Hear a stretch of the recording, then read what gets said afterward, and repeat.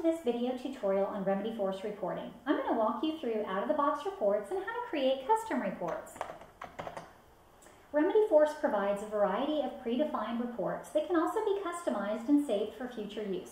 You can access reports in one of two ways: through the Reports tab or through Remedyforce Administration. And we're going to select the Create Dashboards and Reports tile, and then off the menu, Reports and Dashboards Salesforce. And that's brought us to the same place. From the folder list, we're going to select BMC Remedyforce Reports Installed Packages. You'll then be presented with a list of out-of-the-box reports that you can sort by clicking on the name. You can also search for specific keywords. Here, in this example, we're going to look at licenses and how an administrator can use reports to manage their Remedyforce license count. So let's go ahead and key in license. And then we're going to go ahead and click on the report to run it. Now that we have the report data, we can view the results and customize it and see if we want to refine the information that's returned. So this report shows all active users that have ever logged in, so we've got that blank, as well as which profile they have, if they're service desk staff members. But what I really want to see is the users that have a paid license, meaning those that are updating and managing tickets. So as you can see, this is a small population of users in a demo org, so you can easily tell who has a paid license. But most orgs have hundreds or thousands of users, so filtering data becomes important because this is giving me everyone. So let's narrow the results by adding a filter to remove service desk clients. So let's go ahead and click on Customize. We're going to add a filter for profile, and we want our profile not equal to service desk client. Now, if you've cloned this profile and made others in your org, you're going to want to go ahead and add those profiles here and just separate them with a comma. But in our case, we're just going to filter based on the service desk client profile. So you can see this now limits the data return, so I can see all update access profiles. I can then compare my profile column with my service desk staff column to make sure that they're in sync. And as you can see here, Cynthia has a service desk staff profile, but yet she doesn't have the service desk staff checkbox, and she should. So I'm going to want to fix that. But service desk staff, that checkbox is a key indicator of a user that can update and manage tickets. Therefore, you can also filter the report data by, instead of profile here, you can indicate service desk staff equals true.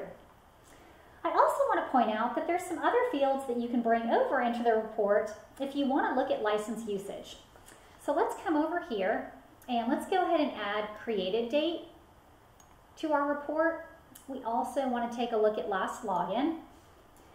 For instance, if you take a look at these two columns, this looks like a user that was created back in March, but yet they've never logged in.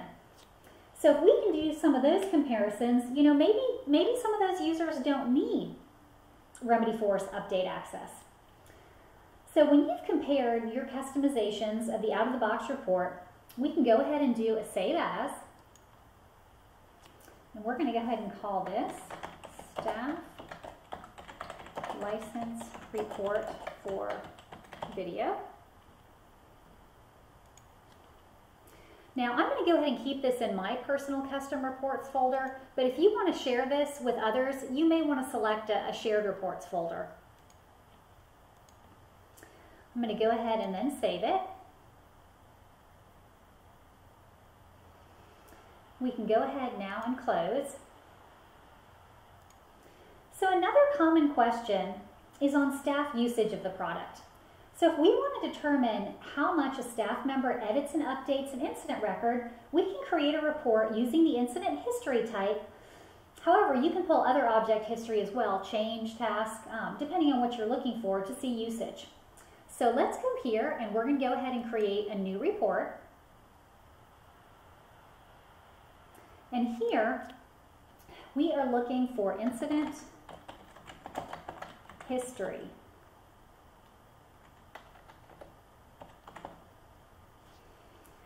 So I'm going to go ahead and click on Incident History and Create. Now I'm going to want to make some updates here because this is now showing my incidents, but I really want all incidents. And for the date range here, you may not want all time. You know, maybe you want to look at, for instance, the last 60 days. Let's group by the Edited By field. And remember, you can either show or hide the details if you want a summary view. You can go ahead and hide them, but let's go ahead and put the details back and run the report. So looking at the result, this gives you an indication of what the usage looks like in your org. These are just two examples of reports that can be run and customized to help monitor licenses and usage in your Remedyforce org. This concludes our video tutorial on Remedyforce Reporting Part 1. Please watch Part 2 where we demonstrate converting these reports and others into a dashboard. Thanks for watching, and if you have any questions, please contact your CSM or email remedyforcesuccess@bmc.com.